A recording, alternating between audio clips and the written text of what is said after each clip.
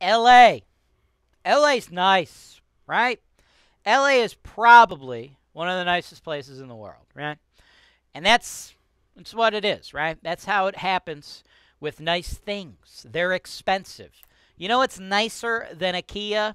A Cadillac. You know what's more expensive than a Kia? A Cadillac, right? So, as nice as LA is, it has its drawbacks if you are making a living buying rental properties, right? There's a lot of you out there in LA that would love to become a real estate investor. You see everybody else on the internet like, yo, I got started in real estate, no money down. Yo, I took $10K out of my bank, out of my 401K, and now I'm a landlord. You're like, damn, that's awesome. I would love to do that, but I can't because I live in LA. Freaking dirt. The dirt is like a bajillion dollars an ounce out there, right? Is this resonating with anybody out there? I hope so, because today's show, I'm working with a couple of investors who live in LA, and I'm helping them build an incredibly cheap rental property portfolio focusing on low-income multifamily real estate in other markets in America where the prices are like pennies compared to LA. And I am also helping them manage the assets on the ground because I happen to run one of the largest property management businesses of its type in the state of Ohio. So let's jump in. This is your show. This is the show where I work for you directly, taking your needs. I'm going through the MLS and I'm trying to find the best possible deal for you guys. Put down 25%. That's the perfect way to buy this. That's why real estate investing is the greatest industry in the world. Welcome to the show, folks. Today's show is all about my LA guys. Wiley, you and your bro, you guys are representing. I love that you guys are doing business, man. Shout out to my brother-in-law, John, right there, back there, filming the videos, right? I got both my brother and my brother-in-law involved in HoltonWise. Both these guys are working in the business. And my partner, Holton, he's got two brothers. Both of them are parts of the business doing some nice things for us, right? So glad to see you're keeping it in the family, Wiley. That's awesome, bro. Real estate can really help families grow their net worth, man. Get that legacy wealth, okay? But,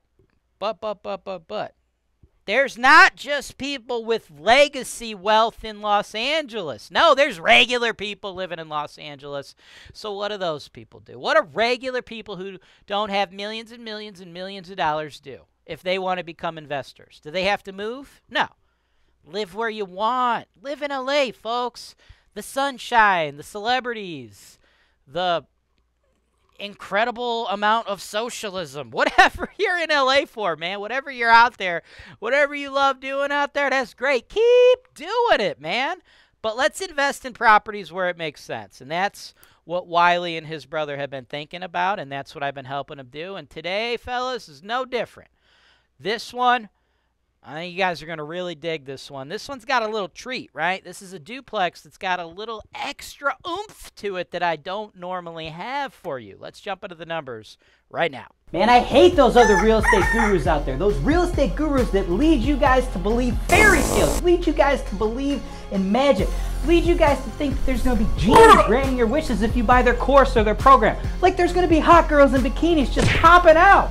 That's not the real life of a real estate investor. And here on HoltonWise TV, we give it to you straight. Welcome back, folks. Let's pull up the numbers, man. This is what matters, right? This is the property.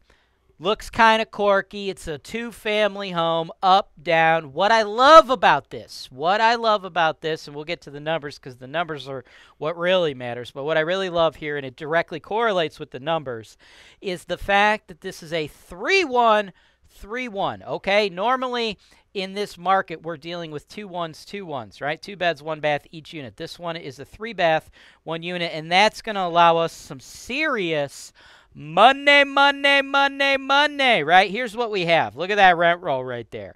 $775 and $900, right? $1,675 comes in, right? $20,100, which, by the way, as you see the address, it's 316 4th Street, Elyria, right? Here's the thing. Elyria, as well as a large other portion of the Cleveland area, mostly has 2 ones, okay? Most duplexes have a total of 4 beds and 2 baths, and we're seeing $750 in rent. This thing is special because you have those extra 2 bedrooms. Now, I will say this. I think 900 is honestly a little optimistic, right? I feel like it's hard to regularly get that much rent, even though there's 3 beds. But I also feel like 775 is honestly kind of low, right? So in reality, I would say 850, I think, is the sweet spot, right? I think they rented the one unit for a little bit less than they should have. They rented the other unit for a little bit more than is reasonable to expect all the time, right? So I would say 850, right, which would be $1,700 a month is what we'll normally expect, right? But we'll go ahead and just run the numbers here based on what they have because it's very close to the 17, which I'd project for the long haul, right? They got 1675 coming in, so let's just roll with that. But again, I don't anticipate getting 900 very often, but I also anticipate going above 775, right? So of the 1675 that comes in, I anticipate us spending approximately 8.25, leaving a pure NOI of 849.25, or a yearly net return of 10,191, right?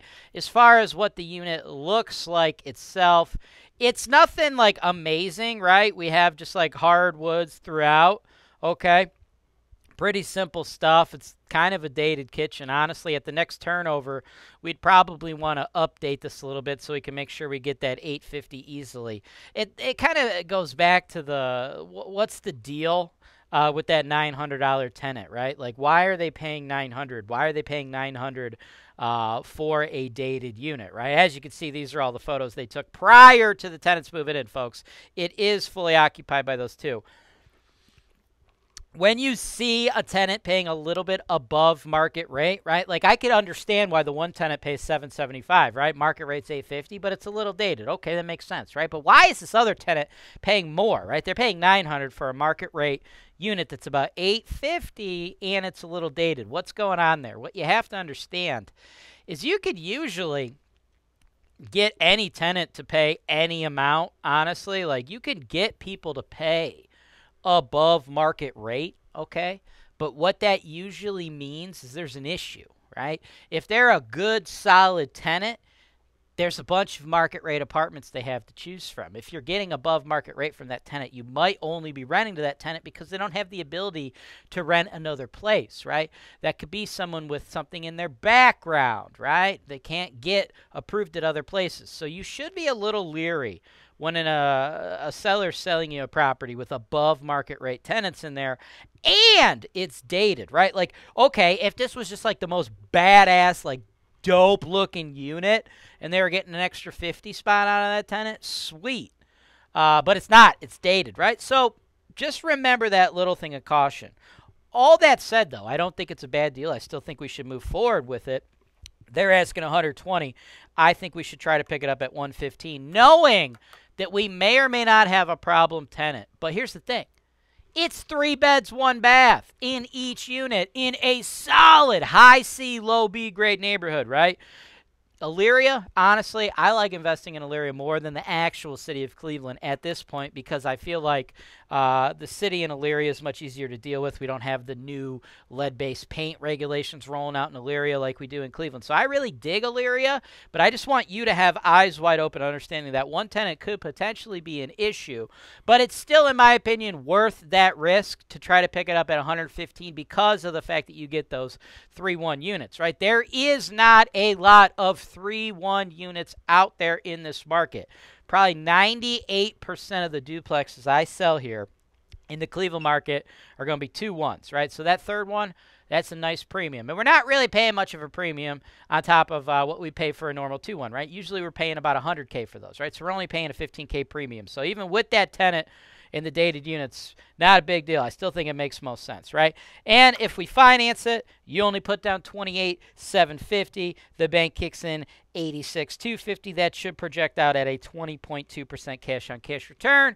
And, of course, my team will handle everything. We will handle the property management. We will handle the maintenance. If that $900 tenant turns out to be a problem, we will be the people evicting him. We will be the people updating the unit after we evict that tenant getting you new tenants, rocking and rolling. This thing is a long-term cash cow, solid neighborhood. Love the extra bedrooms. I think we got to move on this one and move on it quickly. My suggested price is $115,000.